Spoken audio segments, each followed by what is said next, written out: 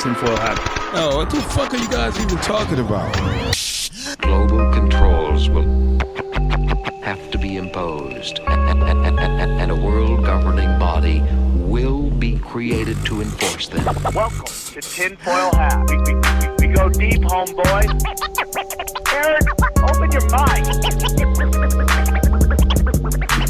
Drink from the fountain of knowledge. There's lizard people everywhere. That's some interdimensional shit. Wake up, Aaron. This is only the beginning. Dude, you just blew my mind. Are you ready to get your mind blown? Morning, folks, and welcome to Tinfoil Hat. You know I am. You know I'm here to do. I'm here to rock. Oh man, we'll let that one go, guys. Thank you so much for joining us on a fucking wonderful episode of Tinfoil Hat. You know I am. You know I'm here to do. I'm here to rock. That's right. Joining me as always, my good friend and yours, Xavier Guerrero. What's up? What's up, guys? A lot of things are going on here at the world famous Tinfoil Hat, man. One thing is we're getting closer and closer to the big 500. And guess what? There's only a couple tickets left. There's like 50 tickets left. They added tickets. We've already gone through all the official normal tickets that we were normally selling. Now we just have the less of the bonus. Grab those tickets now. And then afterwards, there's stand-up, Tinfoil Hat comedy. Myself, Eddie Bravo will be there. Xavier Guerrero. Jay Nice is doing his stand-up for the first time. And I think I might have Off the Grid Ryan host it to bring people up. He loves doing that stuff. So Off the Grid Ryan, Xavier Guerrero, Johnny Bencourt will be joining us as always. Jay Nice, Eddie Bravo, myself. I think Klaus Schwab Jr. will be there. So it'll be a real A-team of the retarded. So come join us. It's going to be a great time. Once we're sold out, we're sold out. You got to grab your tickets, and we're real close. A lot of big shows are here, man. I've added a couple. I'm proud to announce this weekend I am in Pennsylvania. Okay, and that is on October 1st. And then the following night, I am in Morris Plains, New Jersey at the Dojo of Comedy. This show will sell out. So grab your tickets now at the Dojo of Comedy in Morris. Go to samtripoli.com. And guess what? I got a big announcement. I got a new show. Here we go. It is on what are we going in? Oh, nope. I just fucked up. I just realized I messed up. No. Sorry. Here we go. October 21st through the 23rd, I am live in Miami. So that's just being added right now. October 21st through the 23rd, I will be in Miami. Come join me on the South Beach. Howie Dewey will be joining me. And then Boise, Idaho. What else is available? Boise, Idaho, Salt Lake City, all there. Grab your tickets now at samtripoli.com. Guys, very excited. Brand new shirt. Go to tinfoilhattshirts.com. tinfoilhattshirts.com. There it is. The brand new t-shirt. That's right. You can get only conspiracies now. Only conspiracies. You get it in black and white or white altogether. I like the white. It looks really nice, doesn't it? Only conspiracies. That is, in fact, available now for you in all white and black. Available right now at tinfoilhattshirts.com. That's tinfoilhattshirts.com. Plus all your favorites. Shape-shifting Jesus, the Taliban skydiving team. That's all there. Only a couple of the Abraxas, the chicken snake god. That's the very few of them available. What else is going on? Oh, guys, if 2 episodes of Tinfoil Hat isn't enough for you, we have some premium content, all of it at rockfin.com, ROKFIN.com.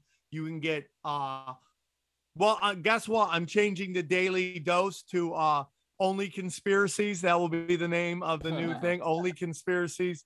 So you got the Only Conspiracies, and then you have the AMAs. That's twice a week. Then I have 2 conspiracy social clubs with Brian Callen. Then I have Zero, my favorite, my spiritual podcast. That's available. Zero. And then We Don't Smoke the Same. Broken Sim is available there. So and Greatest of All Time, all available, dude. All available here for you for only $10. We're talking like 10 episodes a week of content for 4 weeks. So you're almost spending what? 40 cents on an episode, 4 cents on an episode. I don't even know the numbers, Johnny. Crush those numbers. 40 episodes for $10. What does that go to, bro? What is that? 4 cents? Yeah, something like that. Sure. Yep, 40 cents. 40 cents. 40 cents. That's what I thought. 40 cents. What do you get in this world for 40 cents? Nothing. Yeah, but it's even less than that, though, because that's every week, and they're 4 weeks in a month. So. Yep. Yeah. Bam, bam, bam, bam, bam. I'll be able to pay that.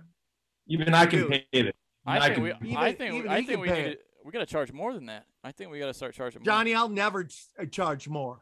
Okay, I'm for the people. I say bump it to 20 like Netflix. Let's do this. No, let's not, Johnny. Stop it. Stop pissing off our fans, man. They're good people. They support us. We don't need to do that, Johnny. God. Yeah, we'll wait till later when they're really into it. Then we'll charge. Johnny, shut up. Shut up. All right, so we got a great show for you. We have a great show for you guys. We have Richard Grove from Grand Theft World podcast. He comes, drops the hammer of the gods on you, really breaks down basically the forensics of history. I'm very excited to have him on. It's a great episode. I hope you enjoy it. And thanks for the support. We go deep, homeboy. Aaron, open your mind. Drink from the fountain of knowledge. Okay, so let's get into it again. Let's do it again. We'll do it live. Okay, guys, thank you so much. Very excited to have this next guest on. He's one of the best in the business. He's had a couple podcasts. His new one is called Grand Theft World. Please welcome Richard Grove. How are you, brother? I'm great, Sammy. Thank you for asking. And I often start out with a mulligan. So you made me feel at home right away. Yeah, that's great. Yeah, we were talking about our friend getting housed by another buddy in golf. I have yet to take that off. I don't know, man. Golf is not my thing, dude. I like Krav Maga and learning to shoot guns. That's my golf. Second Amendment, being knowledgeable, being practiced, having experience, knowing how to explain it to others, very valuable. Krav Maga, personal self-defense. That's part of the freedom triangle. You need intellectual self-defense, non-aggression, and physical self-defense. You put those three together, you can have freedom. However, I stopped playing golf right after, like I haven't played since 9/11 until like a month ago. And then I started picking it up again because I felt that there was more important things to do than walk around the course chasing a little ball. But there's also a place for it in life, you know? Well, I think it's important. Relax. I think what's really important, especially in what we do, brother, is to take something that is for us, that takes our mind off of what we're doing. I see too many people in our world that are trying to, get information out, get lost in it. They're right. Just so focused on this. And, it's an old saying, when you stare into the abyss, just know the abyss is staring into you. And I think it's very important to have hobbies, particularly like people who are trying to get into the entertainment world, when your whole life is honing your entertainment craft and working all that stuff. Yeah. And you don't have something that takes you out of that just for a second, just to enjoy it. You can get lost and fried very quickly. And it's like it's almost like baseball, where it's like you're doing analytics on analytics. So now you're doing, and you see when people become really famous, they start basically their whole act becomes about being famous. It's no longer about like the little things that they do in life, and they start to have a disconnect. You have to live some life. Yeah. And I've done that a lot more since becoming a parent. I've had to parse my time because for many years I spent a lot of time just trying to answer questions, but it also comes to a bridge where you can communicate that to others, and it becomes easier to open up and connect with other people. And then the meaning really is able to take place, and substance and meaning can have traction again. So there's a lot of confusion out there, mostly started by schooling in people, and that gets them off to a bad start. And then they never kind of get straightened out. I totally agree with that. So when did you have a kid? A kid, one kid, two kid, three kid, four? I have one kid. It's he's a boy, his son, 5 years old. He's awesome. And his name is not Luke, but his nickname is Luke. So I got a t-shirt for my buddy Ernie Hancock that says, "Luke, I am your father." Doing the dad stuff of like just playing Legos with them, or when he wants to play, let's go find zombies and hunt them in the yard with Nerf guns, or reading books. Like Jocko Willink has a great kids book about losing fear and facing adversity and these sort of things. Mikey and the Dragons, I think it's called. And then he's got a book for like teenagers that I've bought for like my nephews and stuff like that. So yeah, bringing I love them. The history and context back to life and being able to engage fruitfully, successfully, moving forward, attaining goals. I think that's what a lot of people are missing. They just get all the bad news every day on the MSM. And then if they go to alternative media, you can learn all about the problem, but it's not always like solutions oriented, and it leaves people feeling helpless, which is like, I totally agree. Yeah. I don't get me wrong. I have a lot of black pill friends that I love very much, and I appreciate what they do.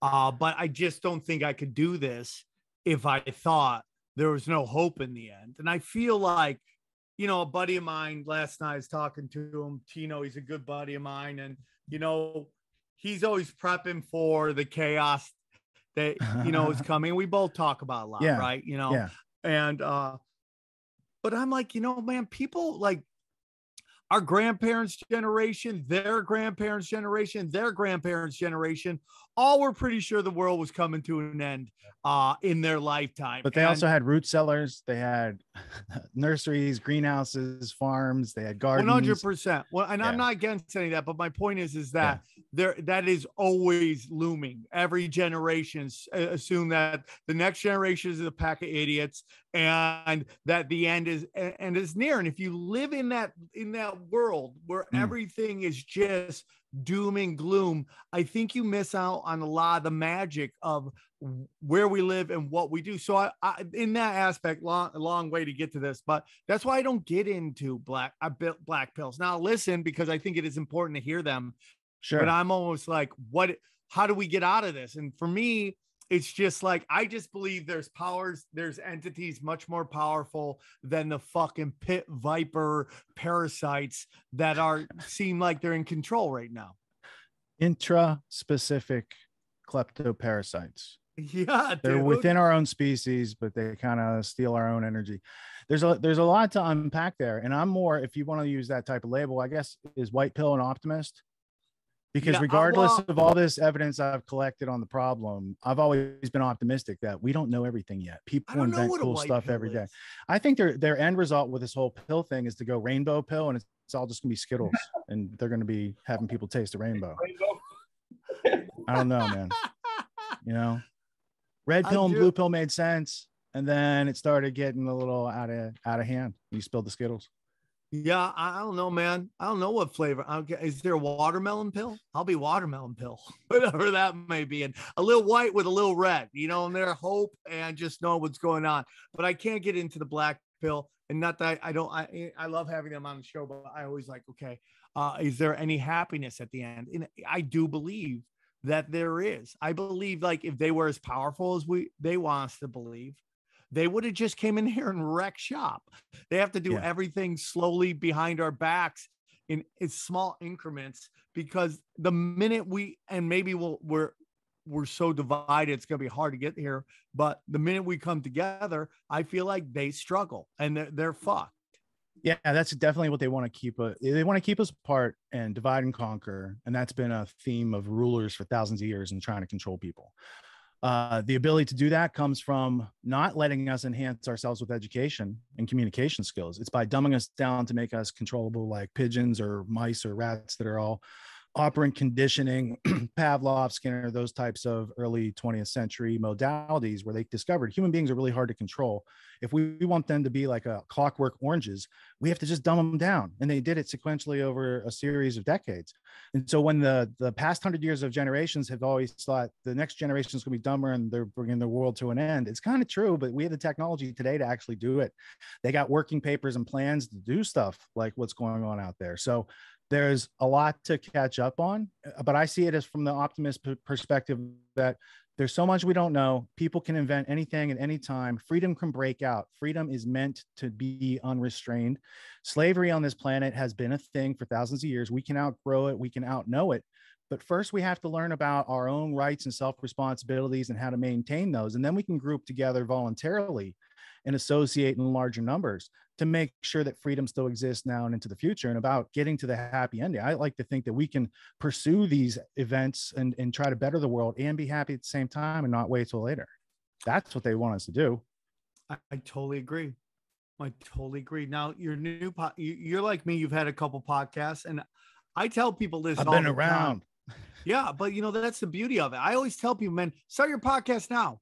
It might not be the podcast that you end up blowing up off of or making a living off of, but the sooner you get going, the sooner you realize this isn't the podcast. I need to do another one, and that one may not work. This tinfoil hat on this feed is like the fourth podcast. I had the Naughty Show, then I had my ranting show, then I had International Bad Boys, and I had this one.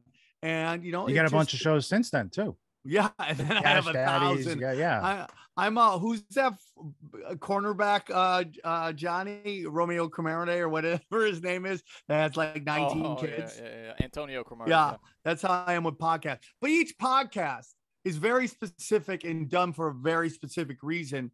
It's like I just need to learn a new skill. It's like, oh, I know Kung Fu, whether it's spirituality or business. I'd love to get you on Cash Daddy sometime. And, I like to learn things, and like the best way for me to do it is through podcasts. So yeah, man, I think it's very important. I was trying to solve like a practical problem back in the day. I didn't know anyone who podcasted at that point. I just wanted to get a message out. I had an audio message. It was like an MP3. And then I was like looking around, and it's like, you could start a podcast feed. And I was like, okay, I got this one. What do I do after that? And then I started making theme-based episodes. And so I've been doing long form content since 2006. It's still posted on iTunes, hasn't been kind of shaken out yet. And my first podcast was 9/11 Cindy, and it was going into a whole bunch of facts and evidence that was inconvenient to the narrative that I figured would be censored over time. And this was like a time capsule to preserve it. And then my second podcast from 2009 to 2018 was called Peace Revolution. And that was all about defining who is they, who is the New World Order, who are the globalists, what is their agenda? Are there evidence and artifacts to go with this? And I had up to like 20-hour podcasts, and it's not me talking, it's me playing the evidence of this theme of how the United Nations got created, or how JFK was assassinated, or what is Operation Gladio, or all these other things that I had read in all these books about. And then I would go out and search interviews with the authors and the people that they interviewed in the books, kind of compile those together into a time capsule, preserve it for people now, like truck drivers, people who are out doing things that like long form content. Those have been my fans for the past 15 years. And then Grand Theft World is more, let's analyze current events because they're changing things so fast. Let's bring the history, deep dive analysis. Let's see what's actually going on. And those shows run usually weekly live for like 6 or 8 hours. Okay. Hey, everybody. I want to tell you about our friends at Urbanisa. Okay. Urbanisa was born in 2010 in Stockholm, Sweden, out of a love for cities and urban life. Okay. Drawing inspiration from the world's greatest cities and rooted in Scandinavian design traditions. Their products are sleek, stylish, and sound great. Okay. And I can tell you, I love them.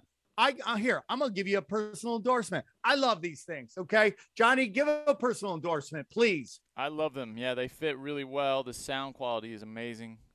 It's and it's Xavier, can you give us one too? There's nothing better than this. If you work out, I mean, these are top notch. These are top notch. Okay. Until you discover, listen, man, here's the whole thing. with most audio products out there, there's always a compromise, either on sound, look, or the price just won't be right. Okay, not with Urbanista. That's right. There's stylish range of audio products that get the sound right, the look right, and the fit and the feel just right. Okay, they're colorful assortments of lifestyle audio products, including active noise cancellation headphones, true wireless earphones. Okay, and wireless connective speakers. Okay, do not compromise on either sound or quality. Do not compromise. All right, don't do it. All right, designed for life in motion. 365-day warranty on all products. Urbanista has a free and easy 90-day return policy. So if you're not happy with them, guess what? You can return them, no questions asked. Okay. So right now, okay, Urbanista's got a great special offer for the swarm. That's right. Tinfoil hat for life, Urbanista. This is all you got to do. Just go to urbanista.com/tinfoil to get 20% off your entire order. That's 20% off everything. You even get free shipping for all orders over $60, man. Just go to urbanista.com/tinfoil for 20% off. That's urbanista.com/tinfoil. Get the headphones, rock out. And who they You're like the are, Eddie and Griffin of podcasting, right? I mean, Eddie used to do like 5-hour shows at the Comedy Store. I'm impressed, dude. I'm impressed. That's wonderful, and I think that's very important. And I do believe, there are people who consume that, like those conspiracy guys do, like long forms like that as well. And I love that you do that kind of research and put it all together, because most people, unless it's handed to them, they won't spend time to actually. It's hard even if you hand it to them, them, but they definitely don't have time to suss out like what is the actual first edition of the book with the real quote, and how do we actually get that into some sort of media so people can pass that around to each other. So I do all the heavy lifting. I find the stuff, I buy the stuff, I analyze the stuff, I archive the stuff, I reference it and put it out there so that people can get it into circulation in their conversations, or at least in their own intellectual self-defense. So they can't be fooled so easily by the things that other people are easily fooled by out there. You have too much contextual history to like misunderstand your way out of it. It is interesting times. I mean, like so much that's gone on in our world. No matter, even if you think that history isn't real, which I believe they've completely shish kebabbed it all. But I liked your episode on like the Middle Ages and Roman Empire didn't exist. That was a good episode. Yeah, those guys are great. They start off weak though. They start off with like, look at this picture of a pineapple, and I'm like, that's your first argument, bro. And they're great. Like later on, as more people came and talked about it, there was a more concise delivery of it, and there's nothing. I'm very thankful those guys came on. When they started off talking about pineapples and pictures, that's when I thought, you can start off talking about pine cones and the pine cone at the Vatican and your pineal gland and stuff like that. That could be a question, but the other one, I don't know. Pineapples. Tell me about your program, dude. Autonomy. It means to be, self. It doesn't mean you have to do everything as a lone wolf. It just means if you know how to do things for yourself and you know what your offer is the world and you can convey value to others easily, that makes you easy to work with, right? So the things that they took out of our education system in America in order to subjugate us over the past 100 years, critical thinking, creative problem solving, conflict resolution, communication skills, that's a set of skills that they took out, right? There's another set of skills that would allow you to have excellence in entrepreneurism, be your own boss, do all these things, have more options than getting a paycheck or getting a jabby or any of these types of things we're doing these days. So I had the advantage during college. The irony is, man, I was going to get a business management degree and I was working at fast food shops and I saw an ad in the paper. It's like make 10 grand this summer. And I was like, what do I got to do? Because I only make 3 grand. So what's this about? It was learn how to be an entrepreneur. And I took the course and got the job and ran my own business for several summers in school. I sold that business to my brother. I then took those skills into the corporate world and I made really good money, better than any of my other friends were getting with even better, more expensive degrees from better schools. Then in the early 2000s, I kind of mothballed all those skills and I got into the history and research and production, all these new things, how to learn stuff pretty easily. And I can, right? I came to have a whole audience of subscribers, and some of them were like, "Hey, it's hard to pay the subscription fee. I don't have my job."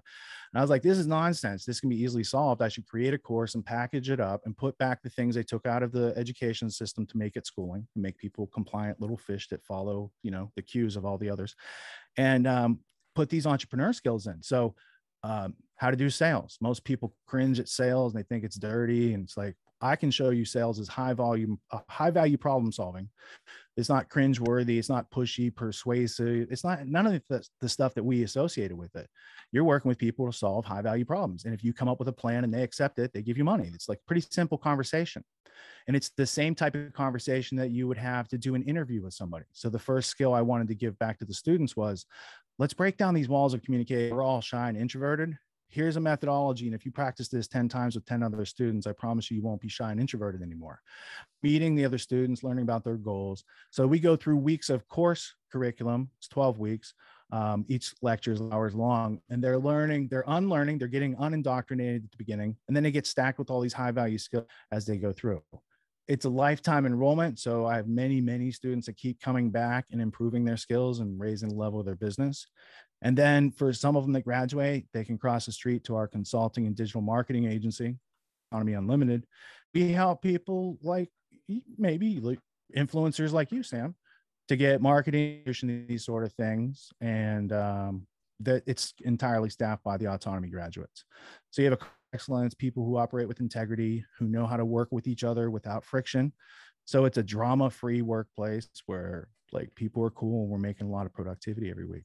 So it was a world need. And I was like, I can offer value in that area. And with some marketing, now we're in season 6. I've been doing it 3 years, and we do between 75 and 100 students per season.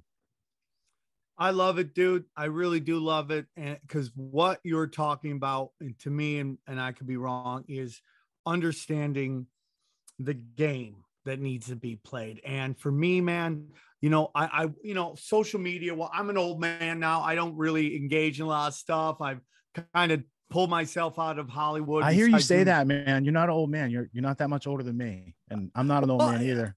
Well, you know what, man? I compare to what I used to be, which was running and gutting.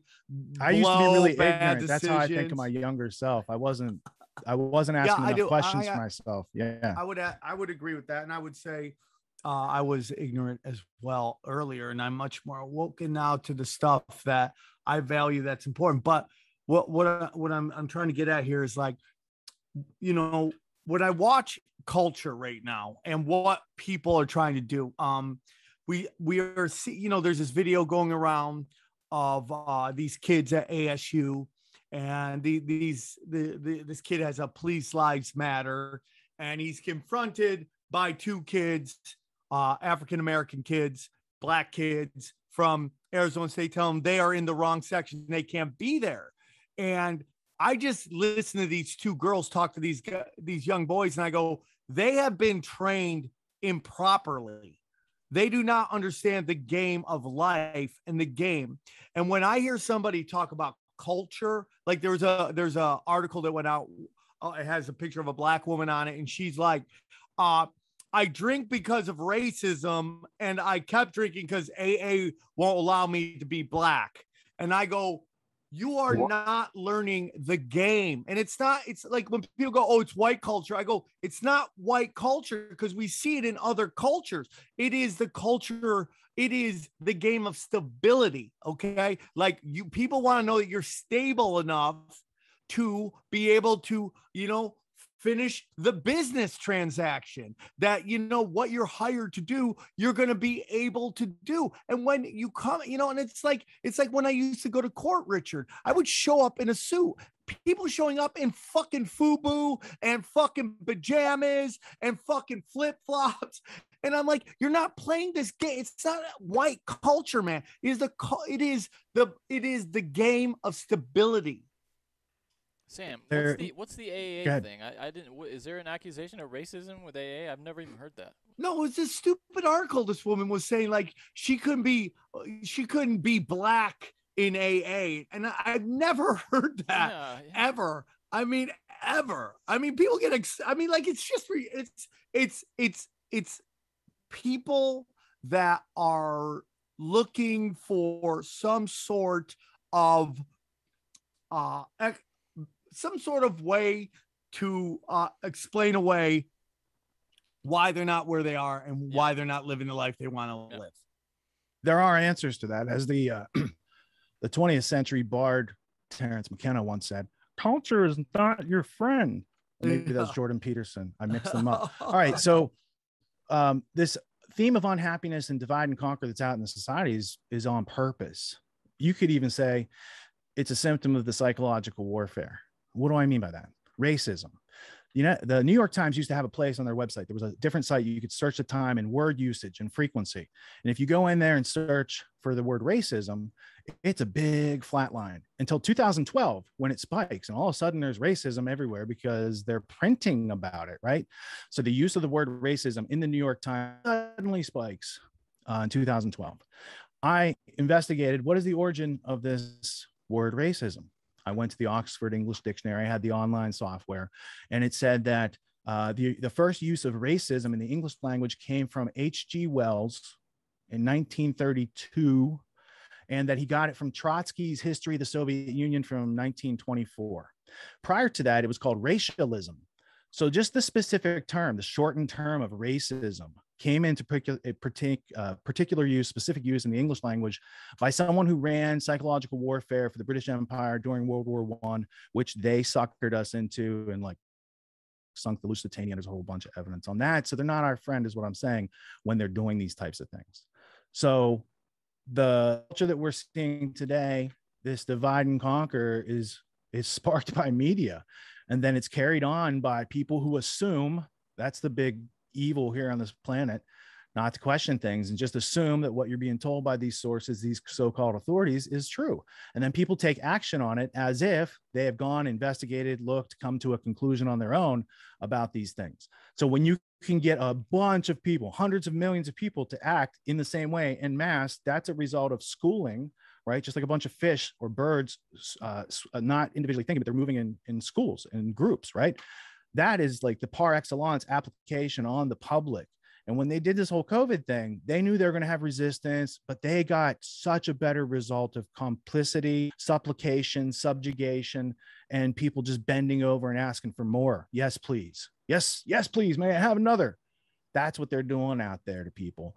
And so it's not something they made up just like in the past couple of years or anything like that. They've been working on a plan to subjugate every person, animal, and resource on this planet for over 100 years. And they write copiously about it in the English language. It's not even like we have to read Mandarin, because the only reason China's a problem today is because British East India Company subjugated that continent with opium for a city, and then came in with the Rockefeller medical establishment to modernize China. Bush family opened it to trade in the 70s. So the thing that's over there, that's like the other that we might be going to war with, it's run by the same group that runs this country and puppets the president over here. They're almost done, man. Funded by the same people. And from what I've been told, and I've talked to people over there, like this World War III rhetoric that you're seeing like really ramping up over here, it's not going on over there. It's not going on over there. And to me, there's no market for it over there. It's just, I mean, we'll fuck them up, but I just don't think we need to get to that. I mean, and it just, you know, you hear people on the left, you know, Robbie Martin, you know, that talk, and you know, I've had him on my show a bunch of times, and he always says, man, a lot of this Chinese rhetoric is just from the US government to drum up war with the Chinese. And you're like, okay, man, you know, it's like with the Uyghurs camps. You know, I talk to people in China. They're like, that is to help them get back in to society. And that, but the way it's sold to us, and I'm not saying it one way or the other, it's getting sold to us as it's concentration camps to drum up this kind of anti-China rhetoric that's going on. And it's just because you're totally right. that, you know, the same people that are running it over here are the same people running over there. They got the Li family, which is the royal bloodlines of China, but they're all related. All these bloodlines are related. Hey, everybody, I want to tell you about our friends at Lucy Nicotine, okay? Lucy Nicotine is a company founded by Caltech scientists and former smokers looking for a better and cleaner nicotine alternative, okay? Finally, tobacco has an alternative that doesn't suck. All right. Research and developed for 3 years to be made for people, not patients. Lucy has created nicotine gum with 4 milligrams of nicotine and comes in these 3 flavors: wintergreen, cinnamon, and pomegranate. Holla at your boy. Okay. Lucy has lozenges, okay, with 4 milligrams of nicotine that include the following flavors: cherry, ice, citrus, and mint. They went hard in the paint on that. Okay.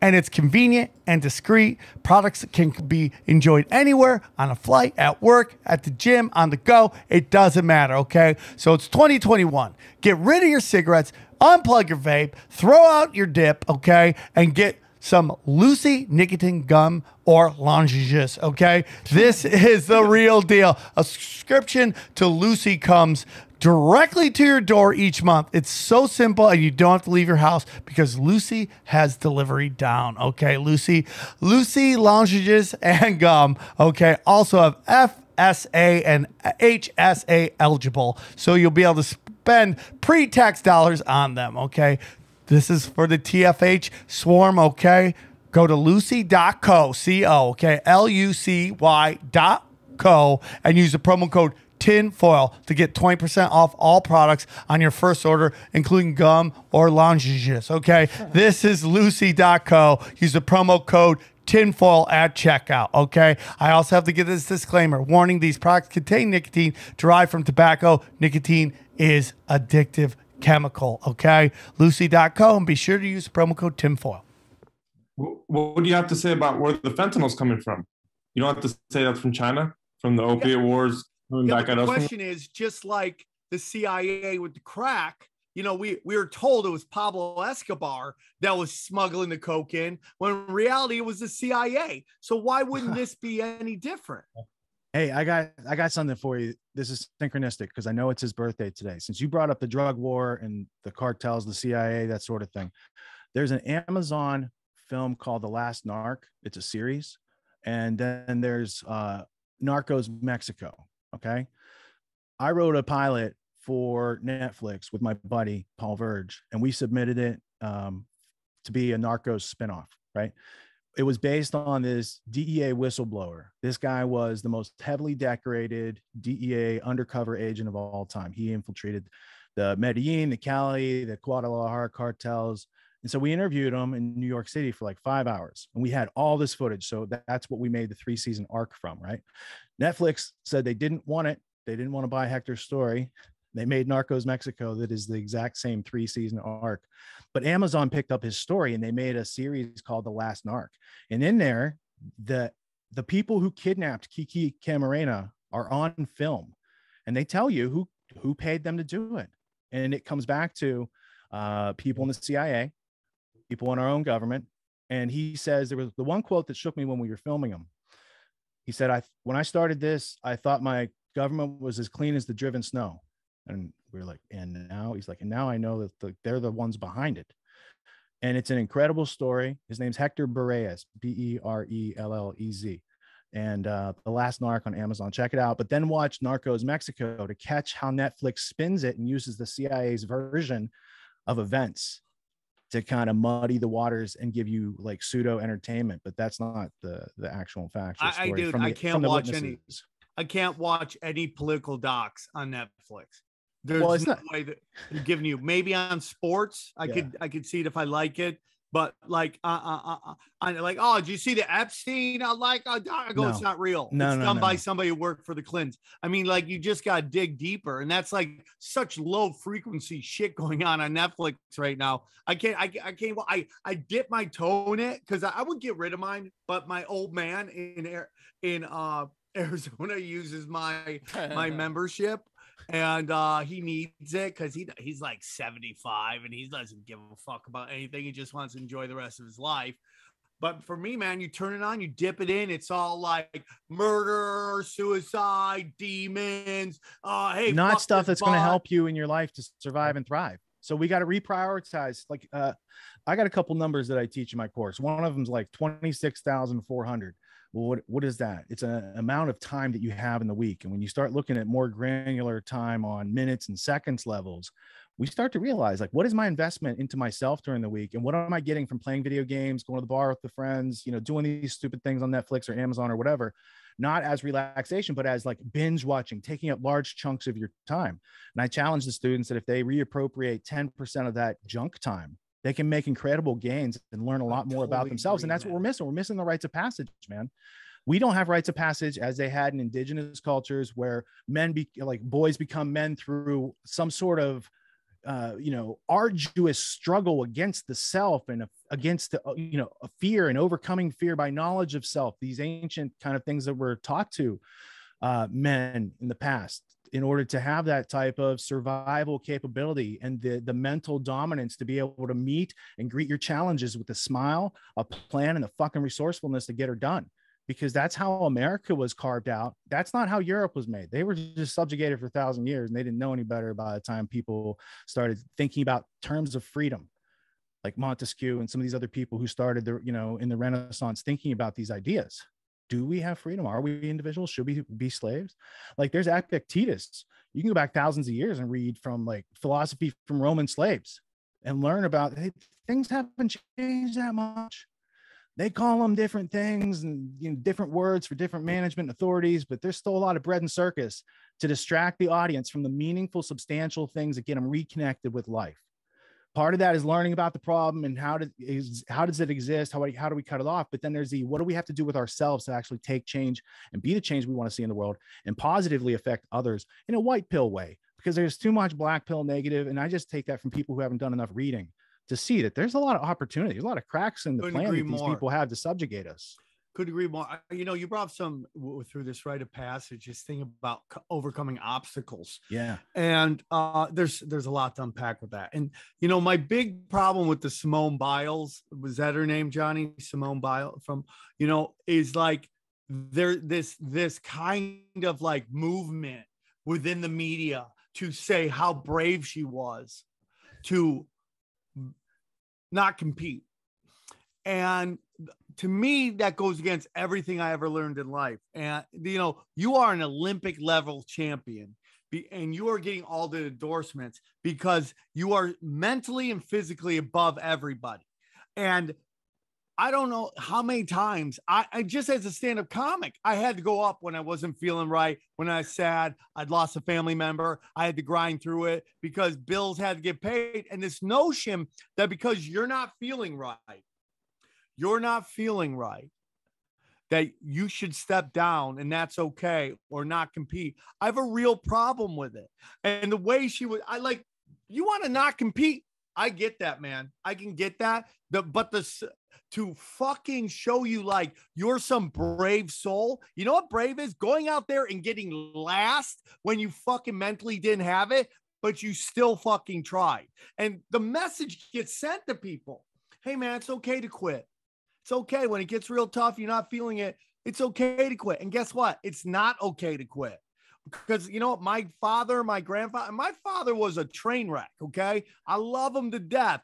Giant fucking train wreck. But if I got something from him, it's fucking keep grinding. Even when everything's blowing up in your face and all your plans are going completely sideways, keep grinding. And what this girl does now, we've had this guy, Alex Stein, primetime Alex Stein on, and he was talking about how Simone's brother mysteriously got out of a triple homicide the exact same time that she's deciding not to compete, which is a very interesting thing in itself. And that might be a whole nother episode, but it's very interesting. But you're stepping down now. Everyone's, oh, you're so brave. You're so brave. Thank you. It's like, and they're like, oh, she's been through a lot. I get it.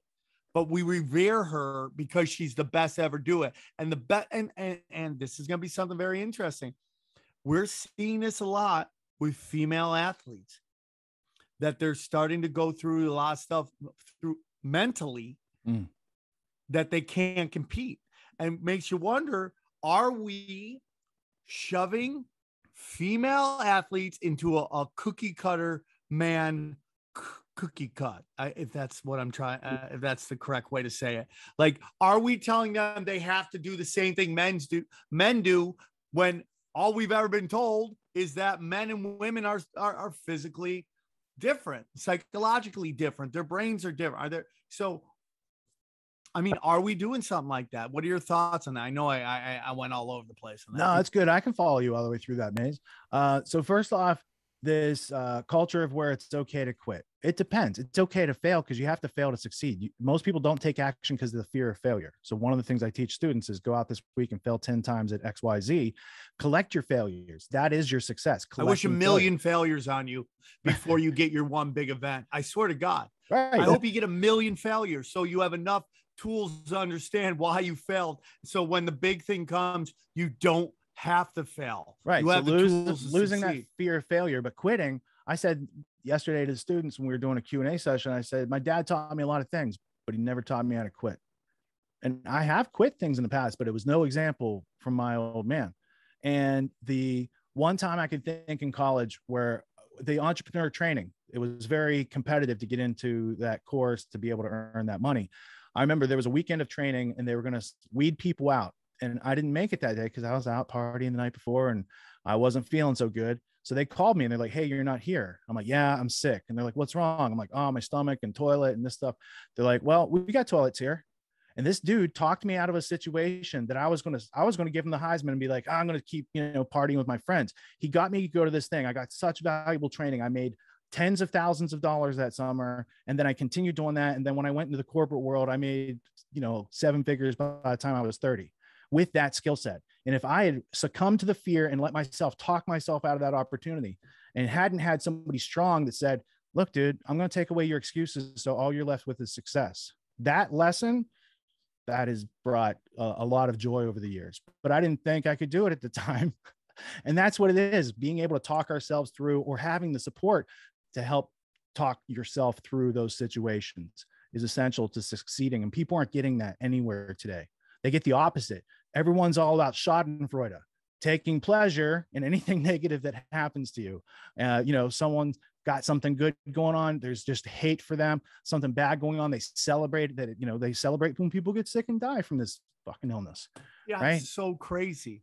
And it's just like, it's all identity politics. It's really go on. Xavier. Imagine if you would have just said, I quit in Tacoma because we found out some bad news right before the show. Do you think anybody would have called you brave?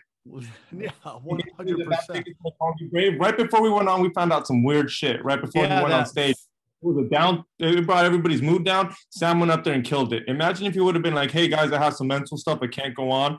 You think anybody would have been like, oh, Sam's so brave, look at him be so brave? Yeah, I totally agree with that, man. And it's just like, you go, what is this narrative being pushed? And I want to get into, Richard, your thoughts on the school system, because you have some notes about Prussia and stuff like that I think is very important. I think that our pharmaceutical companies are so powerful that they're affecting our school system, that we are creating people that as soon as they leave college and go to the real world, their lives and their minds fracture because everything they've ever been taught isn't true. And now they have to deal with the consequences of that their brainwashing and their programming was a lie. And that's why we see a lot of people on pharmaceuticals right now. Dude, it's worse than that. So first off, I got a buddy who used to do the School Sucks podcast. And before he did the podcast, he was like a teacher's aide, these sort of things. He used to have a tackle box of pills for these kids that he was teaching, because all of them are on drugs, Ritalin, Adderall, all these different things, right? Why? Because you're putting them into a system for 15,000 hours of their life that isn't teaching them anything relevant about how to survive and thrive. And it's all about indoctrination and capitulation to authority, taught with declarative sentences and not a whole lot of questions that can be answered within the confines of that system. Associating involuntarily with a bunch of people you would never normally be around, that sucks for sure. So the ability to get past that is people come out of that system and they're damaged. So you got to be triaged, but there are ways to make heads and tails and figure out where you need to go to stay away from the behemoth. Now, when you brought up identity politics, I wanted to push this button real quick. Nope, this button. The Frankfurt School from 1923 to present for Dude, social here research. we go, man. I've been talking about this all the time. You start showing, I'm sorry to cut you off. I just want to set the stage, but you start talking about this stuff, and all of a sudden, like if you go to Google and you start talking about this, all you do is get bombarded with anti-Semitism because they don't want you looking into this, because they want you to run away because you see mean words. This is not anti-Semitism. This is a history and a school and a train of thought that has been pushed by very elite people on the rest of us. Yeah, and identity politics, like that started in the 1970s, and you've got people like Soros who took up that philosophy afterwards, right? You wouldn't have BLM movement without the identity politics that started in the 1970s, and you wouldn't have that without these people embracing like collectivism and globalism and using the Frankfurt School. If I click back to that real quick, that's logical positivism. That's sophism. That's making, like, using words to reflect things that aren't true and take over people's control through that lie, right? It's a form of social control. And there's many, many forms of social control, but the Frankfurt School kind of specialized. That's why it's an Institute for Social Research. What do you think they're doing with that? And then I'll tie over here to like cybernetics, because cybernetics is command and control of the human beings using information and technology.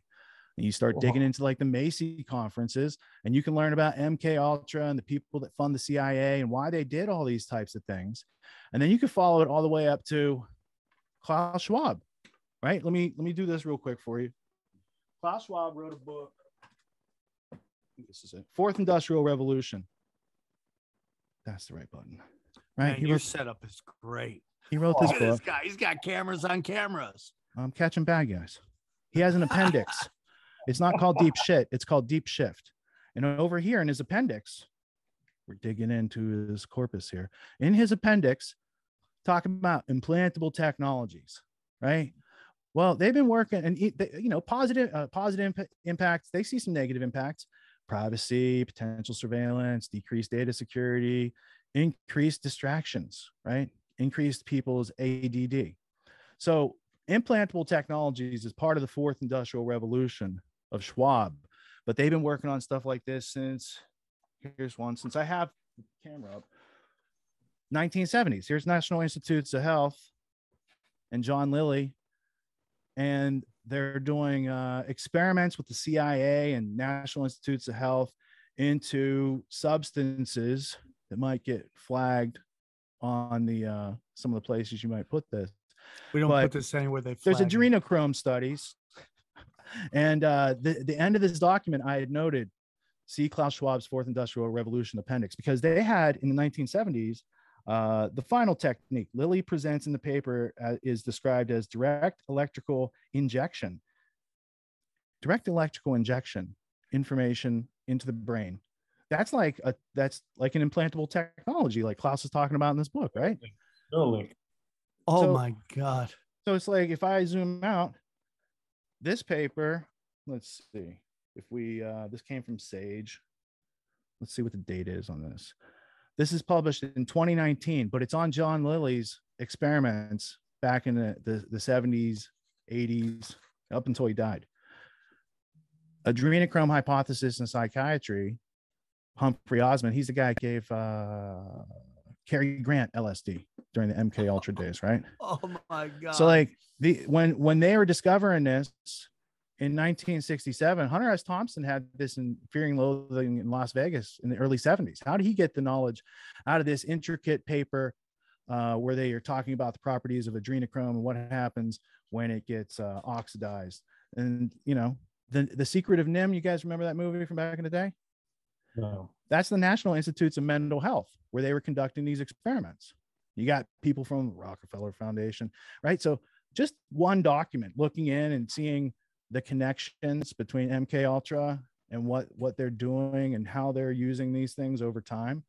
I mean, John Lilly's famous for a lot of things, but it's not, what's brought out in this paper is a little bit different than what most people were familiar with. So having artifacts, we discussed these two things in depth. I think it was Grand Theft World episode 3. We spent some time on that, but the technocratic aspect of where they've been trying to inject us with things to control us, have command and control of the human being. That now seems to be an active agenda. I mean, Gates and Fauci had the decade of the vaccine, as listed on the Gates Foundation website, 2010. Here we are. Everyone's got to have a vaccine. And in that vaccine, we now know from the DARPA leak earlier this week, I posted on my Twitter at Tragedy and Hope. There was like 10 posts about the DARPA leak. And I don't know if I believe DARPA's press release, but it did come from them. There's just no redactions. So I think it's a little bit of psychological warfare. And what they say was, Peter Daszak from EcoHealth came to us and wanted to create this chimeric coronavirus with gain of function and furin cleavage sites and release it into the live human population. And we thought it was a bad idea. So we said no. And here's our rejection letter to him. And then you can also find, I also posted his original request. And what they wanted to do was crazy. And the graphics they used are just fucking insane, dude. And this guy was the first guy to come out and say, anyone talking about the COVID is a conspiracy theorist. And he published it in the Lancet using 24 front people hiding his name.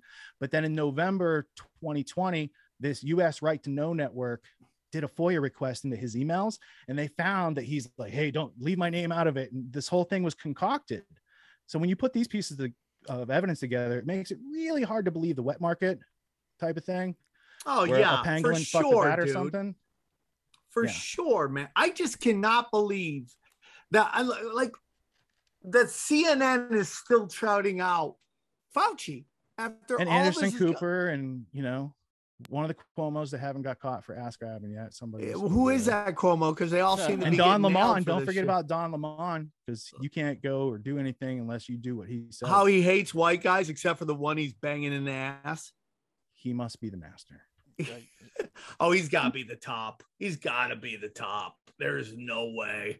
I mean, it's just unbelievable, dude. It's just unbelievable. So, I mean, there's a lot to break down here, too. So Trudeau, who, I mean, like, if you ever want to sit there and go, is there ever a sign? One or two things happened in the Canadian election. Either one, they completely rigged it, right? Because that guy couldn't go anywhere without just getting mobbed by people telling him he hit it. Or white women, once again, voted for the cute guy. Is that the Gavin Newsom move? Is that who got in? Dude, I mean, dude, what? I love women. God bless you. I love you. I know I pound women on are ya. awesome. And why wouldn't they? Why? I think the other side should just run handsome men. That's the only problem.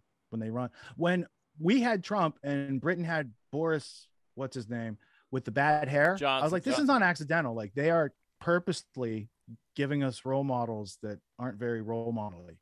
I want to show you where Trudeau comes from. No, not that bad. Here we go. You know, it's very interesting, dude. Trudeau. That whole thing is very close to the Obama election versus John McCain.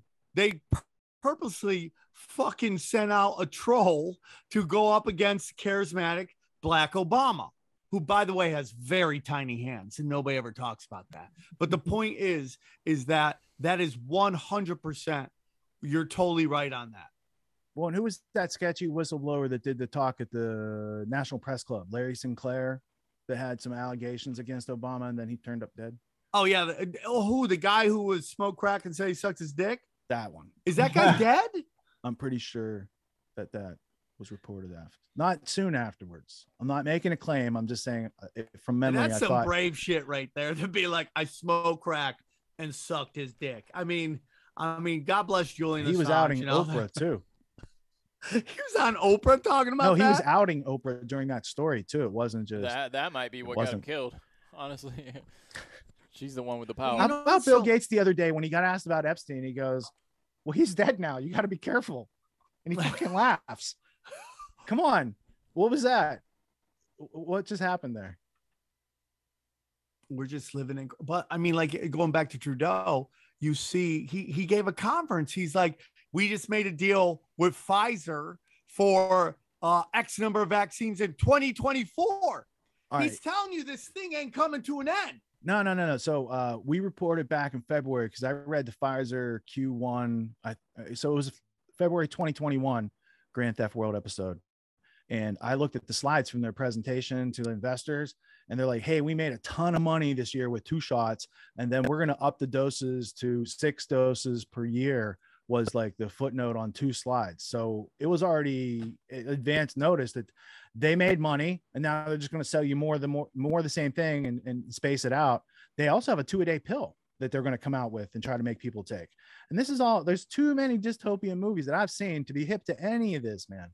You know, it's not just like Logan's Run and Brave New World and Fahrenheit 451 and 1984 wrapped together anymore. These people are getting advanced. And I personally believe that they've overstepped. Yeah, they're doing it too fast. They're trying to force change, and they don't notice it because they're in a bubble. Yeah, you're totally right. They don't notice it, and they don't understand what's going on. But this booster thing is where they lose everything, in my humble opinion.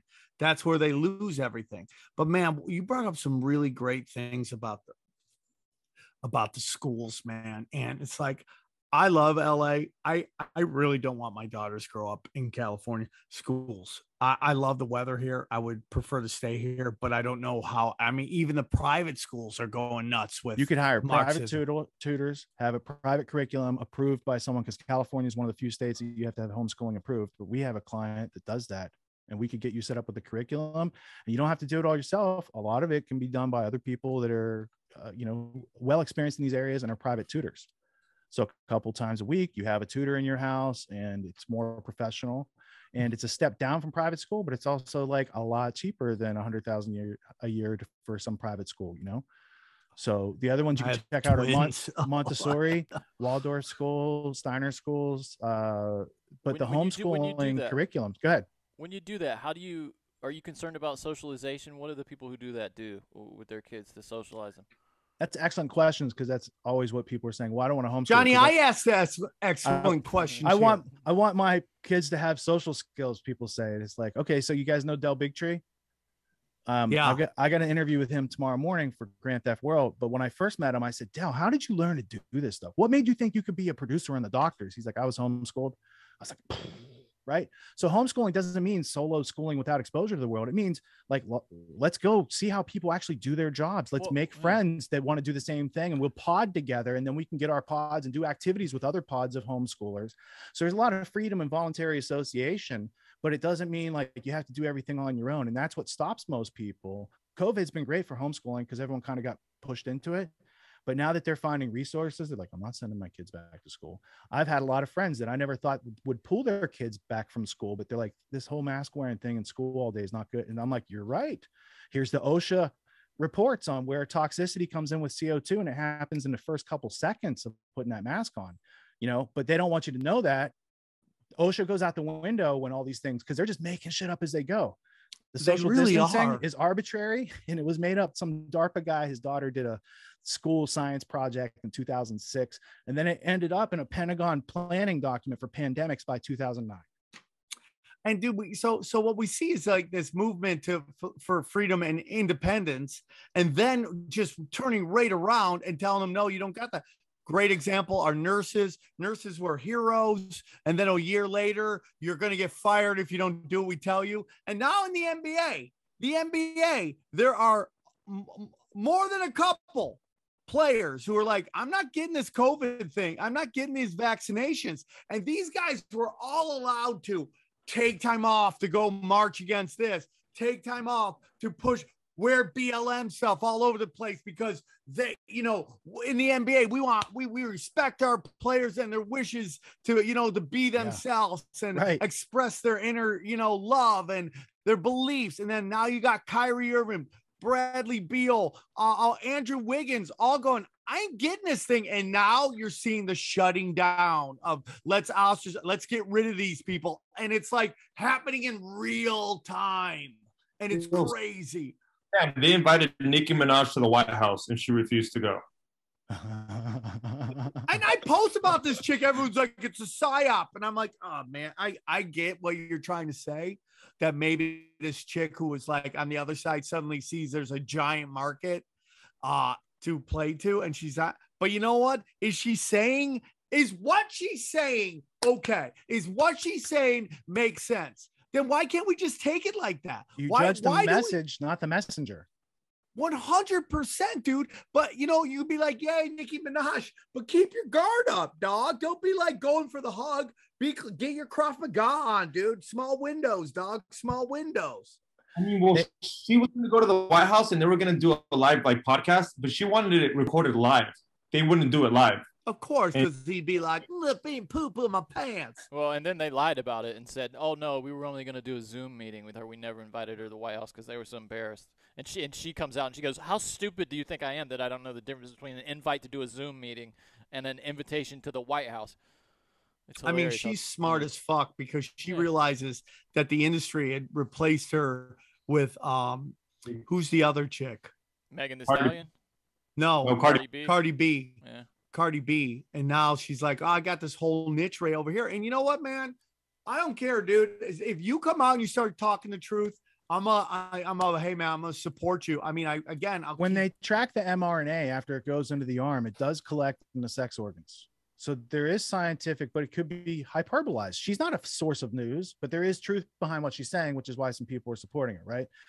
The people we're playing against, first off, as a forensic historian, the only war I've ever seen go on in human history is the war against consciousness. And it's waged by those of a lower consciousness against those who are trying to have a higher consciousness and be conscious of a reality. The lower conscious people, they assume, they obey, they are obedient, they are subjugated, they are subordinate. That's what they want to make everybody into. The other part is they're word magicians. And so since the beginning of this, they have changed the definition of herd immunity, of what a case is. They changed the definition of pandemic, the WHO and CDC back in 2009, right? Vaccine used to mean immunization, which meant lifetime immunization, right? But now it's a synthetic pathogen producing gene therapy that was started as a cancer drug by DARPA. DARPA funded all of mRNA, Moderna, mode RNA in 2013, tens of millions of dollars. They also funded Peter Daszak and gain of function over here. So it's like from the people who bring you the virus, here comes an antidote, but it's not really the antidote. We'll call it a vaccine and it won't really work and won't be safe and effective, but people will think it is and they'll all fight against each other. They sit back and they're like, more, please, more. I totally agree, man. They're divide and conquering us between vaccines and not vax. And so much of it's being done by bots. Bots are enforcing this fight between each other by people tweeting the most illogical bullshit. And, I want to get into a discussion with you about my theory we're starting to discover that there's a difference between intelligence and smart. Intelligence is understanding that there is a system and how to comply with that system. Yeah. It's like you could get somebody who is, I've met some of the greatest writers in Hollywood. I mean, these people could write you a script that will blow your mind. They just blow your mind. You're like, that is the most eloquently written thing I've ever seen. They wouldn't know how fucking people interact to save their fucking life. And so smarts is a feel for people of how the world works. Intelligence is understanding the rules of the system. The other one understands a game. Another one understands a system. Do you have any thoughts on that? I got lots of thoughts on it. I mean, first, I would say what I've worked on since 2008 is called a comprehensive ontology of cognitive liberty. So there's a freedom versus slavery thing going on in human history. You can see it clearly. How do we delineate that? What are the pieces of grammar, the individual parts? How do they interrelate together? What's the history and causality? What do we need to know as adults to be able to not play into their game? To know that the game is rigged, but that's not a hopeless type of rigged. It means if you learn that, there are other ways to be effective that are outside of their reach because their realm only goes so far. So there's a lot to that. And then the other part I had written a note, but I wrote it over something else because I was trying not to. Oh, I know what it was. I was trying not to interrupt you. So my habit is just to write it down. Dunning-Kruger, people getting dumber, man. So Dunning-Kruger is a study from like 1997. And the gist of the study is that incompetent people have an inability, they're not able to understand how incompetent they are or their causality on competent people. This is the problem in our society. because the group oppressing us is not the most intelligent. They don't have the moral, intellectual, or ethical high ground. They're just fucking loud and obnoxious and are willing to do uncouth things that other people would never participate in. That should not any longer be oppressing people, but I know why it is, because they dumbed down schooling. They dumbed down an education system to turn it into that Prussian schooling. When I say Prussian schooling, it works like this. In 1805, Napoleon defeated Prussia, which was a German military state, professional soldiers. They sold their Hessian soldiers to King George to fight against the Americans, right? Prussia, a military state, fell to Napoleon's amateur army. And so Prussia was all fucked up. And they're like, what are we going to do about this? This influences von Clausewitz and on war. It influences Fichte and his address to the German nations. And basically what they come up with is, we can't have our lower people be educated. They're too much of a challenge. They run away on the battlefield. We need trained, obedient workers, soldiers at that time. But as the manufacturing industrial revolution went on, they changed that same system of how to make obedient soldiers that'll walk out into the face of bullets for no reason other than you were told to do it.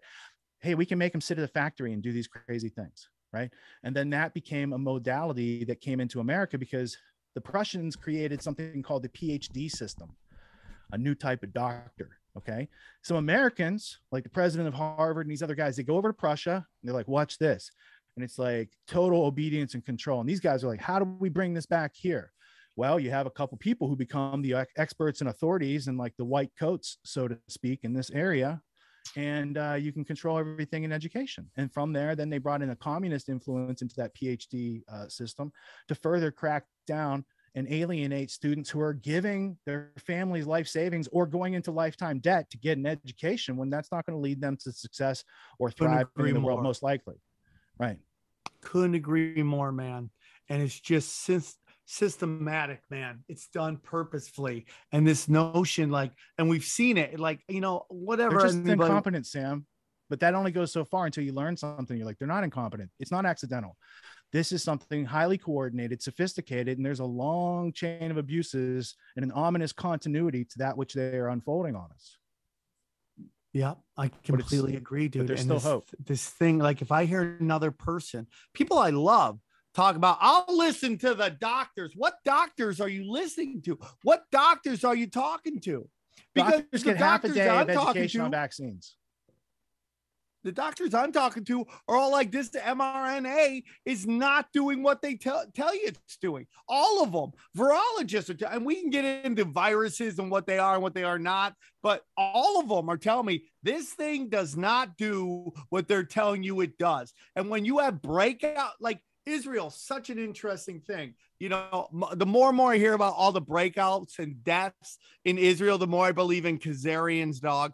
And I mean, they're forcing this population to be, and that's a very obedient population. You're looking at an area that is basically from Los Angeles to San Diego. Think about how small that area is and how much fucking power that little area has over the entire world. And now you're getting billions and billions of dollars from the West to fucking fund military, and make no doubts about it, run psyops on your population over and over and over again, to the point that you are okay with your public officials referring to Middle Easterns as dogs because you've been psychologically programmed into doing that purposefully.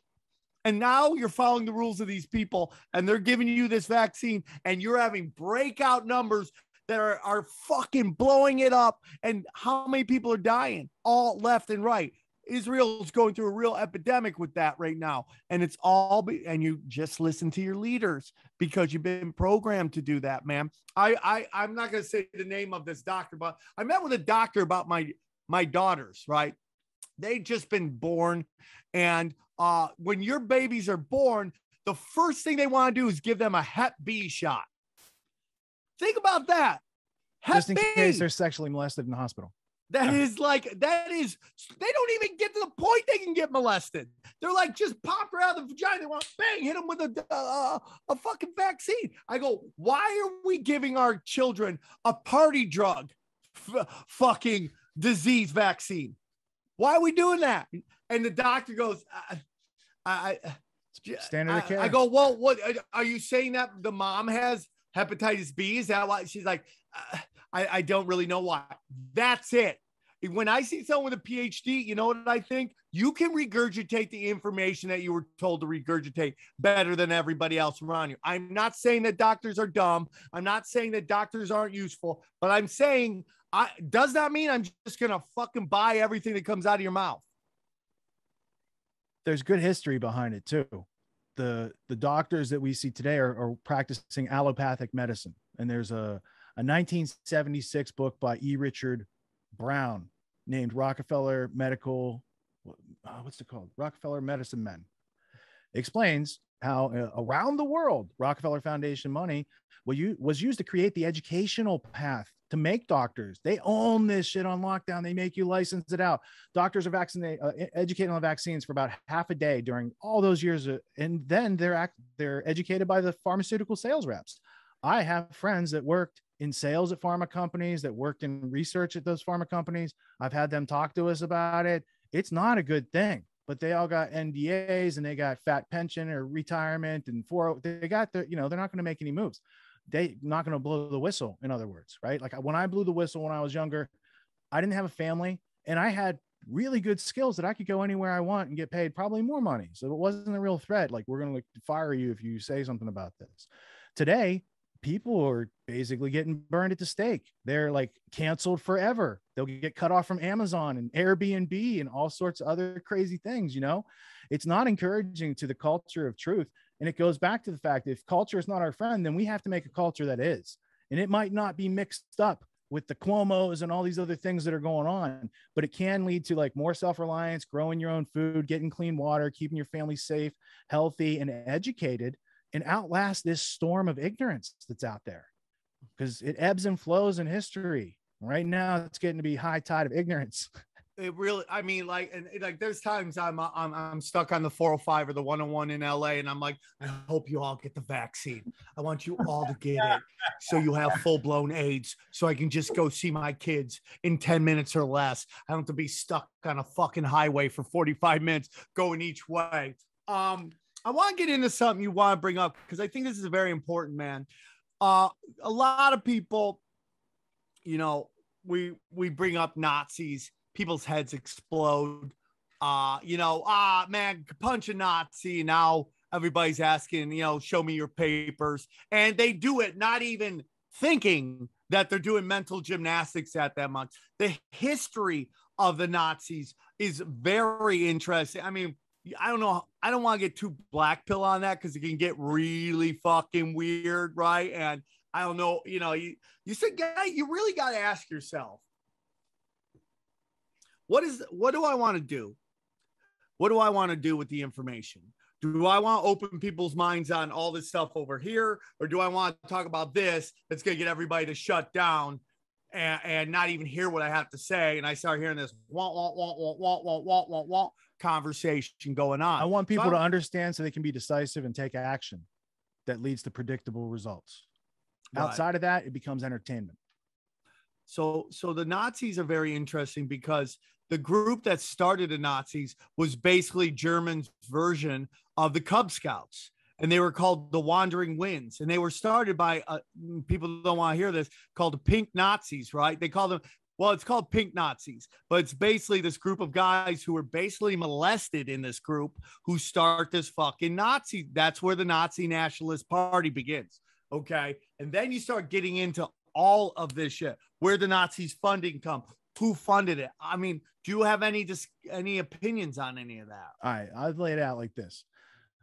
Rudyard Kipling was a Mason and a big part of the empire, British Empire's global conquest movement, right? So he's out there writing poetry. He put swastikas on the spines of all his books. The 1916 women's hockey team for the United States had swastikas on their jerseys. So it was just a sun symbol from like Tibet, the East, and it was used Hinduism. It's right. A Hindu symbol of peace. Right. And so they took that as part of branding and marketing and associated it with the Nazis.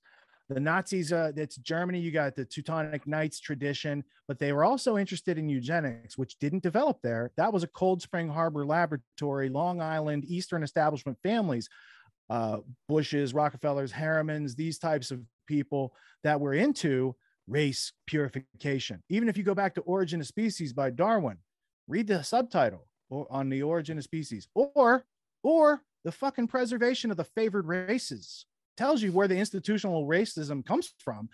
It's they, them, those who can be easily named. You can call them the Anglo-American establishment. You can call them the Pan-Angles. You can call them the globalists. You can call them the New World Order. It's a group of people who think they're better than everybody else, and they have the right to rule you. Where do you put Zionism into that? Because that's a tricky thing. I don't know why it's tricky. You know, if I go, hey, there's white supremacists out there, people are like, yeah, and I go, well, there's Jewish supremacy out there. Be like, oh yeah, I see. And I'm like, well, I mean, like, through identity politics, everybody's got to be like, the notion that one, all Jews move together is just ridiculous. And the notion that the Jews are unicorns and there's no bad apples is just as equally ridiculous to me. And that's done through identity politics. Absolutely. Absolutely. All right. So to tie in the Nazi part with of the child abuse with the English part of that, the Boy Scouts came out of the scouts from Cecil Rhodes's Rhodesia Scouts, and the guys that were helping him were all into buggery. Right. So there's this whole other tradition, and that's the Anglo-American XG buggery is anal. Go on. Yeah. So just so you know. To answer your question about Zionism, Zionism is a today it's a political movement, but it started out with a religious affiliation to return to the homeland, and referencing where I learned about this from the Jewish Encyclopedia, which you can find online. Sabbatai Zvi started to popularize this philosophy. It then became picked up in the 1800s and then utilized by the Rothschild family.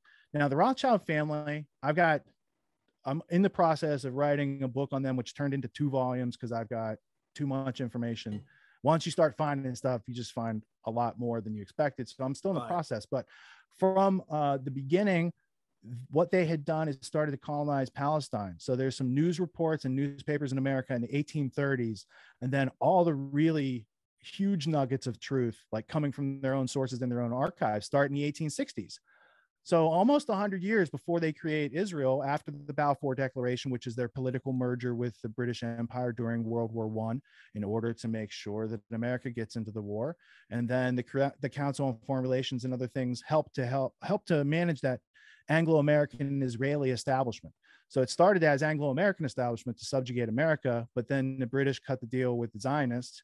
And it's literally, they used to have a website called balfour100.com for the 100th anniversary, the centennial of the Balfour Declaration. The Balfour Declaration had 4 drafts. It starts with Lord Rothschild, who says, I would like this. It goes through 3 other drafts, comes back to him from the British government saying, we'd like to offer you Palestine on behalf of, and so it's a really interesting piece of history. And then Arthur Balfour is an interesting person. He was in the American Psychical Society. He did like a whole bunch of psychic research, and actually the Balfour, I think he has a sister, they published the first printing of Mein Kampf in English. So the same guy who brings you the Balfour Declaration also has ties to bringing Hitler's Mein Kampf into the English speaking language.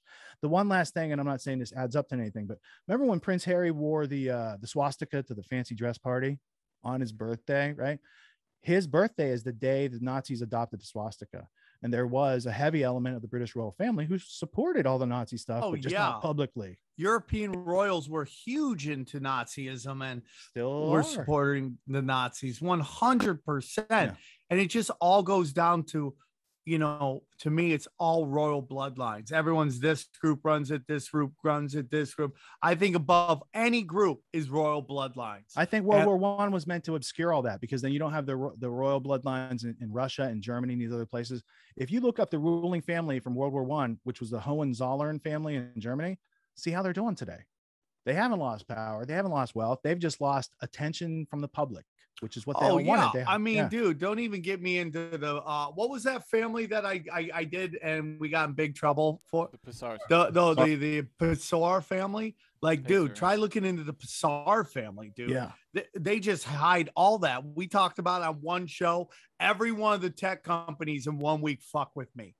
They're just like, no, we don't. And then he put out, so then somebody put out a cryptic tweet going, somebody talks about my family. I don't put up with this shit. I'm like, damn, dude. You're like, we don't have the budget for that.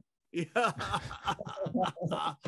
I mean, it's crazy, but it's just like, it's like layered upon layer upon layer. So the question gets to like, what are we going to do? Because I think they're losing this battle. And, you know, I don't know, Richard, how much you're into like, you know, interdimensional shit. I'm really into it. Like our last guy, we had Dave from Generation Z on, and he brought up something that I go, man, that really resonates with me. And that is, you know, the whole notion, if you talk to Black Pill, they think that the only stuff on the internet is what the intelligence communities will allow us to have on, and they do it purposefully. And there's some, you know, nonlinear warfare. You know, you see the Soros supporting some people that you would think, oh, why would he want to support them? And well, because it adds to the chaos of our hating each other. But there's also a point, and this is what Dave from Generation Z brought up, is that there could be entities that are at work that won't allow them to completely shut down the internet. And that this flow of information that seems to be waking up more and more people all the time is happening because they don't have the power to completely control everything all the time. Even in China, I used to go to China all the time to do stand-up. I get paid shit, but I just like, man, I get to go do stand-up in China. That's pretty fucking cool. And I would go there and they'd be like, okay, if you want to get on this, just use this VPN. And I'm like, this is how we defeat the communist fucking government, is with a simple VPN. But there I was watching porn or doing whatever I wanted to do, because I used to be really shady back in the day, you know? And so it's like, what if there is these entities that are at work that are allowing the free flow of information to be out there? That like Joe Biden would love to shut down everything. I mean, they consistently have secret meetings in Washington, D.C. telling these tech companies, shut it down. And guess what? They're not. Well, most of the tech, I worked at a lot of tech companies over my career, and most of the tech people are freedom oriented and pretty cool. And it's the people in the other parts of the bureaucracy that get as the wokeism going on. So there's a deep essence of freedom interconnected with technology, which was brought to us by the War Department. I mean, it's ARPA that we're using for this meeting right now, right? ARPA made the internet, these sort of things. Like, it trickles down. We can use this for freedom, but a lot of people just use it to watch cat and yarn videos and stupid shit, right? So it's about what we like. All the tools have all the technologies. First off, when you create a new technology, you lose an old one, and old technologies have two edges. Like, what are you going to do with it? So it comes back to, how does it change what you're going to do today to survive and thrive, and tomorrow, and plan out your future, these sort of things. And if it's not tangible, then it's entertainment, right? I also go back to the stoicism aspect of, you know, that which I can't control, I'm not going to worry about, and that which I can control, I'm going to make plans and do something about. I'm not going to sit around and worry about it. So being able to see that, yeah, there might be something other that has not been evidentiarily examined or expressed cogently so that people get it going on. But to talk about that literally is to talk about no thing. There's no thing there to talk about. So that might be going on, but we don't have the conscious capacity to articulate it yet. It's beyond our humanness right now, but maybe in 10, 20, I don't know, years, we could better articulate that. And this has happened all throughout history as we've continued to evolve our ideas. I have looked at thousands of years of human history. I've gone through, you know, all sorts of ancient books and looked into people who have looked into even deeper archives and their life's work and what they've found. And I have interest in aliens and extra dimensional beings, this sort of stuff, but I haven't seen evidence of that. I've seen evidence of human beings playing tricks on other human beings throughout history as a form of control, right? Playing on those unknowns. If you don't do X, Y, Z, I'm going to make the sun go away. You know, those types of things where someone's got a little more information, they get to drop on somebody. I don't consider that intelligence. I consider that like predatory, because they don't know how to meet their needs in a peaceful, voluntary way. They have to prey on other people. It's a lower form of being, you know? So this ability to see that there's imperfections in the world. We don't know everything. We're born into this game. It's already going on. What are the rules? People break the rules. It's all sorts. But it comes back to, how do you keep a roof over your head, the electricity on, water, you know, plumbing, health, you know, food, all these other basics of life. and then you're smoothing it. Oh, you can have some luxuries, you can have some wants, you can help some other people by delivering value and utility to them, and you can live a higher lifestyle. Great. But you should also just know how to survive and thrive with your own mind. That your mind is your greatest weapon, it's your greatest skill set, it's your greatest productivity, it's your greatest imagining of how to conquer these challenges that lay ahead of us in any of our journeys. And they want us to shut it off so they can control us. I think it's very unnatural. I don't think the universe created us so that we could be dumbed down and enslaved, but I think we have to be dumbed down and enslaved in order to understand and appreciate freedom, to be able to rise up to that occasion, realize it's not genetically inherited. It has to be learned generation by generation and kind of re-embodied and reinvigorated through action. So, it sounds like you're not really into aliens. I don't know if that includes interdimensional. Like, where do you think we live? Okay, I'll give you two halves. If after I'm done with a 6 or 7 hour lecture and question and answer session, it's 4 a.m. and I need to go to sleep, I will pop on Ancient Aliens and watch the dude with the big hair tell me some, Ancient Aliens theorize blank is like the whole format of the show. So I can go to sleep, right? On the other hand, I had done some heavy research and studies into psychedelics and rites of passage and these things like 20 years ago. And I got into, I wanted to interview some of these authors because I had that skill set. So I covered the premiere of DMT, the spirit molecule, because I was friends with the guy who made it, Mitch Schultz. And then I got to meet Rick Strassman, and being able to, I had taught myself how to do camera, audio, lighting right before trying to go and do these things. So it was great, like throw myself into the unknown, into the learning experience, learn more about these other things that I had experienced. And I wanted more details and academic knowledge on, not just subjective experience, but what have other people gathered on these topics, And so in that aspect, this is not the only dimension, right? But it's the only dimension we can access together, it seems, right? So there's more to life than what is here in everyday waking conscious state, right? And dreams give us a hint of that. I like that. Do you practice any spirituality in your life, Richard? Kindness and love, because I think all the other organized forms of that have become corrupt over time. Like, look at a church. I don't have anything against churches. I grew up as a Presbyterian Christian, and I went to Sunday school and sang the songs. It's not what made me a good person. Being around good people who took good actions did that, right?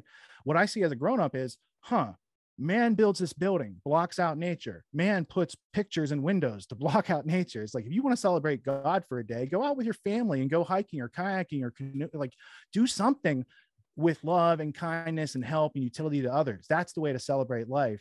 And that's kind of my view on it. Yeah. And not only that, you have the guy hanging in his worst position ever. It's all sad. It's not happy. It's so weird, right? Yeah. I like Bill Hicks's joke about, thinking of you, Jackie. They'd have like JFK, because it's a it's like a evidence of we murdered your guy and we corrupted his story. What was the council in Nicaea? 300 years later, these guys voted on the word of God. Well, what did they take out of that story? That's some interesting shit. Right.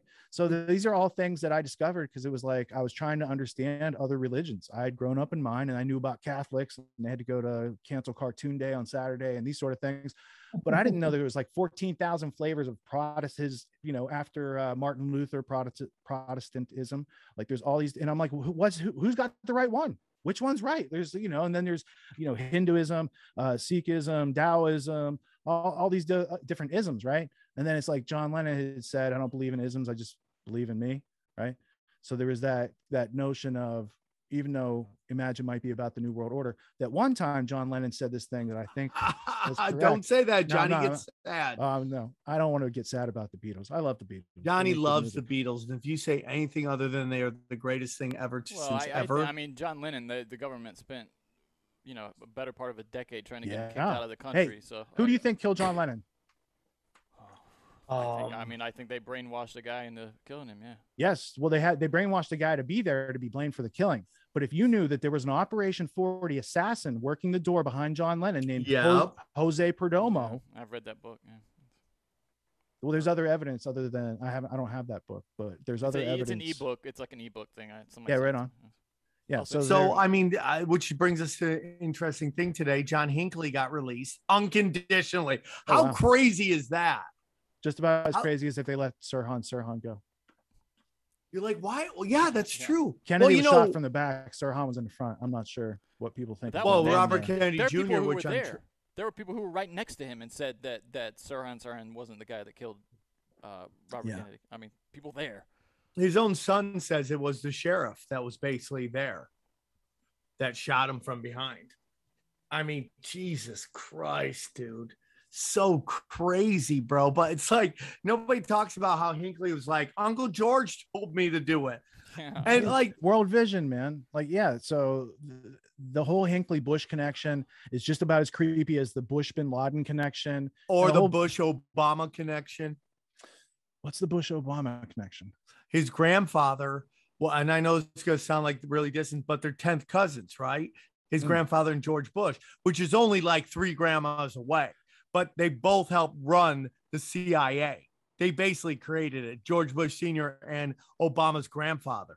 Yeah, the elite classes create the intelligence agencies as fronts to interface and gather intelligence on competition so they don't get caught with black marketeering and all the other ruthless things that they're doing out there. So MI6 comes from East India Company. If you look at early MI6 directors, they're coming from like De Beers and other places from within their own establishment. And it's a front for those organizations. And I'm going to be honest with you. I believe a lot of it is also Jesuit. I think the Jesuits are just fronts for the black nobility. And they, you know, that whether it's CIA, Mossad, you know, MI5, I think they're all just connected and they're just, it's a different name and for a different region, but they all work together and they all have the same thing. And that's, you know, it's just layers on layers stuff. This Venetian black nobility you're talking about, does it look like this? Does it have something to do with secret societies and dude, sex slavery, bro? Right, and then you got people who are interested, like Giordano Bruno and the Venetian.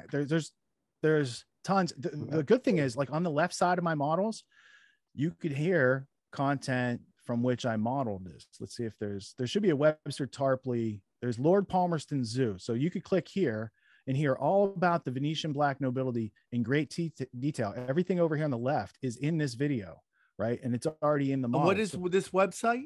This is, I use this software. It's called The Brain, and I make a model. This is the model that has 10,000 thoughts and 50,000 connections. It's called the History Blueprint. And in here, it's all connected back to the original source materials from the stuff that I studied to learn what I learned. And I made it so I could share what I learned with others without being so conspiratorial, tinfoil hatty. Hey. So tell me about black nobility. I could send you a link after the show, and then you could access this, and anybody could access this on the interwebs. Do you believe in the black nobility, Richard? I don't know that it still is what it used to be. I'm sure it still exists. It had power. It passed off its power to the Fuggers, F-U-G-G-E-R. Who are they, dude? They were the banking family and the Lombard family. They were the families before the Rothschilds conglomerated. Man, we're the Fuggers, man. Yeah, man, we're the Fuggers. Yeah, that's such a great name. This is Fuggers. Papa Fugger. This is Mother Fugger. This is motherfucker. It could have started because they're like, who's that? And they're like, that's the rich Fugger. That's the rich Fuggers. So then that's the best. And there's 2 good presentations. The Lord Palmerston Zoo, because Lord Palmerston was involved with the British East India Company, and he had a collection of people, and that's the zoo, right?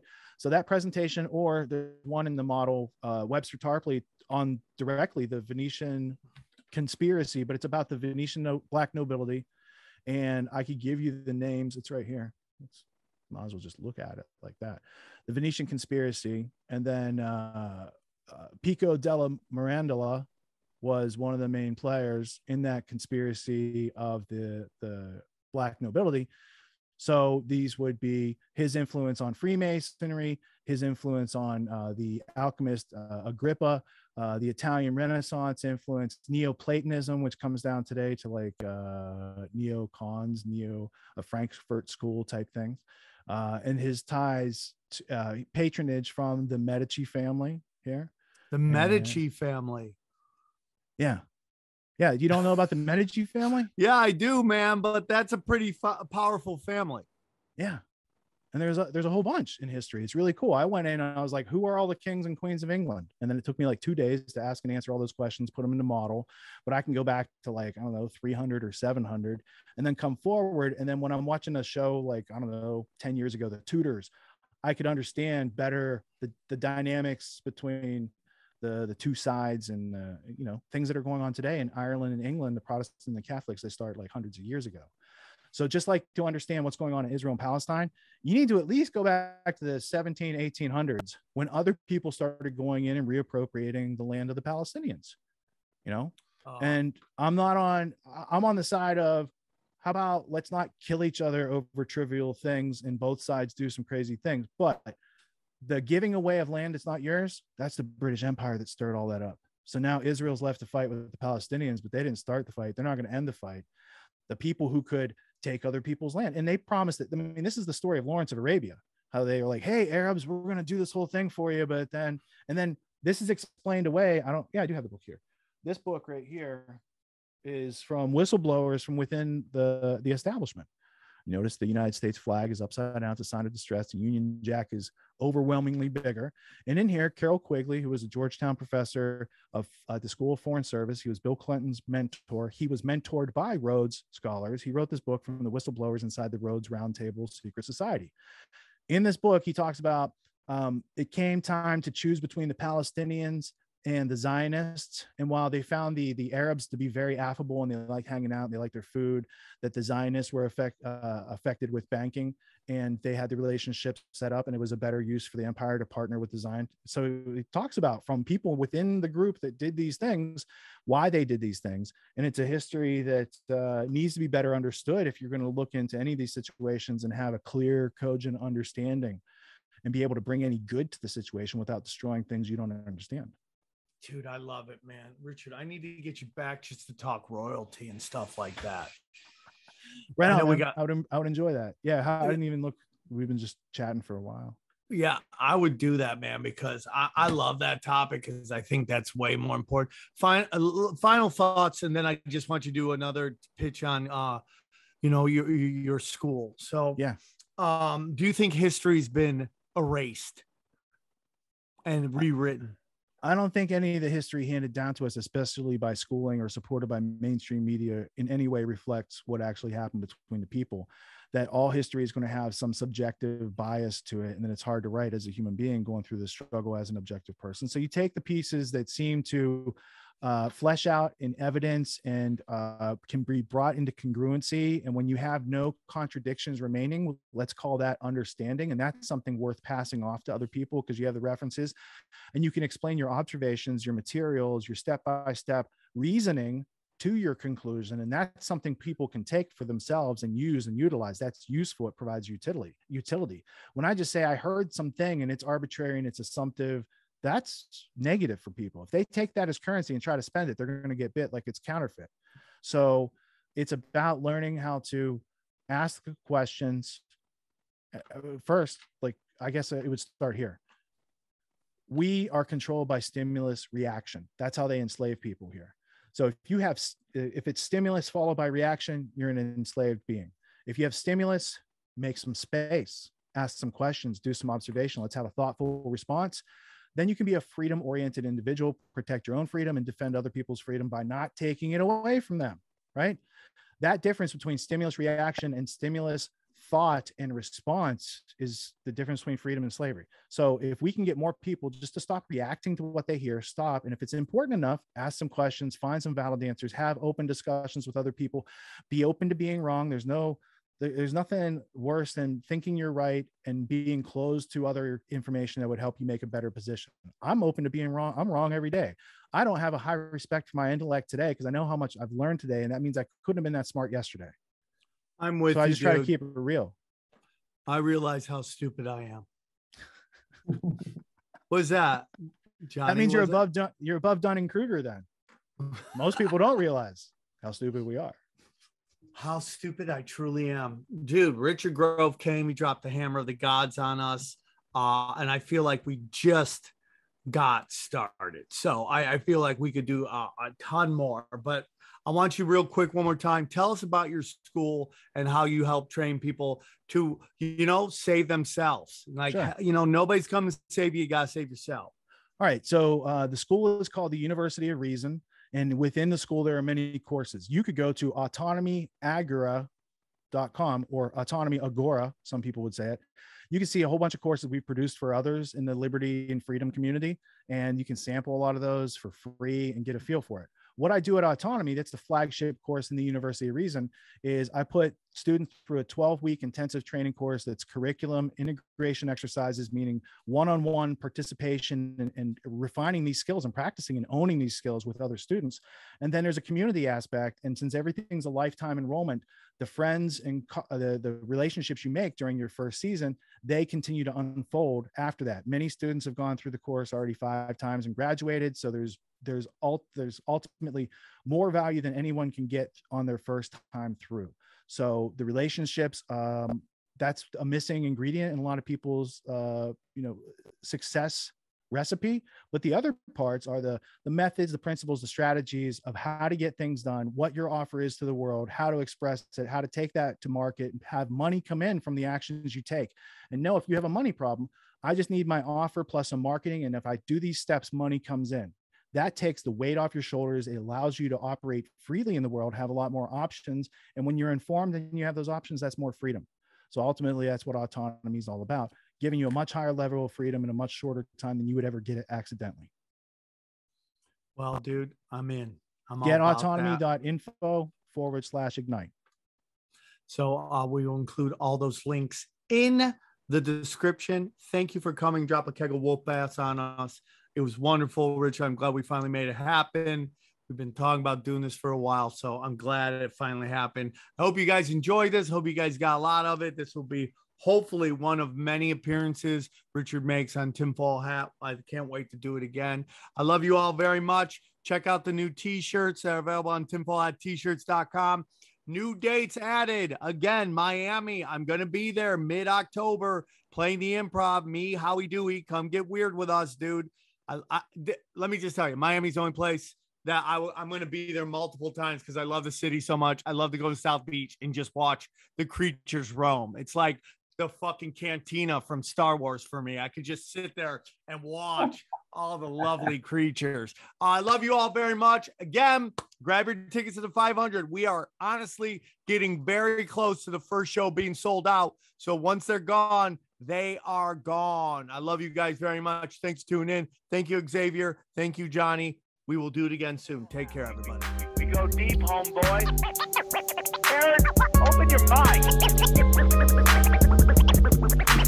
Drink from the fountain of knowledge. There's lizard people everywhere. That's some interdimensional shit. Wake up, Aaron. This is only the beginning. Dude, you just blew my mind. Tinfoil hat.